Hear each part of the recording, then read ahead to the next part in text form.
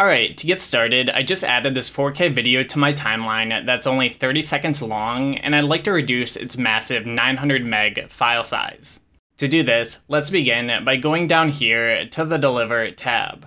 Over in the render settings, the first thing you could do is reduce the resolution. While it's an option, I don't really recommend doing this because you're going to lose the most quality.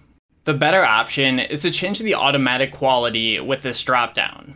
There's quite a few different ones you can try, but to show the difference, let's go over to File Explorer where I exported this video at all its different quality settings.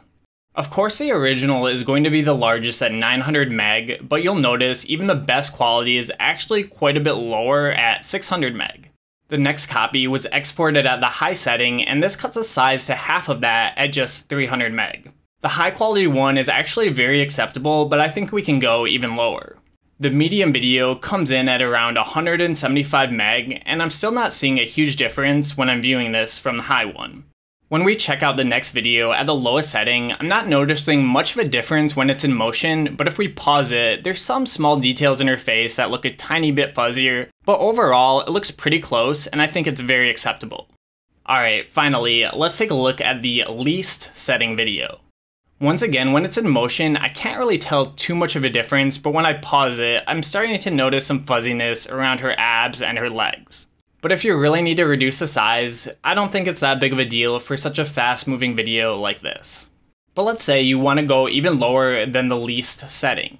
Back in Davinci Resolve's render panel, instead of automatic quality, select Restrict to, and then I'll just set the KB per second to 10,000, which will put it about 5,000 under the least setting. Okay, right away, I can tell this isn't quite as good, and it's even more apparent when I pause it. There's quite a few artifacts near her abs and legs, and her face just looks a lot fuzzier. So, for 4K 50 footage like this, I wouldn't really go down past the low setting.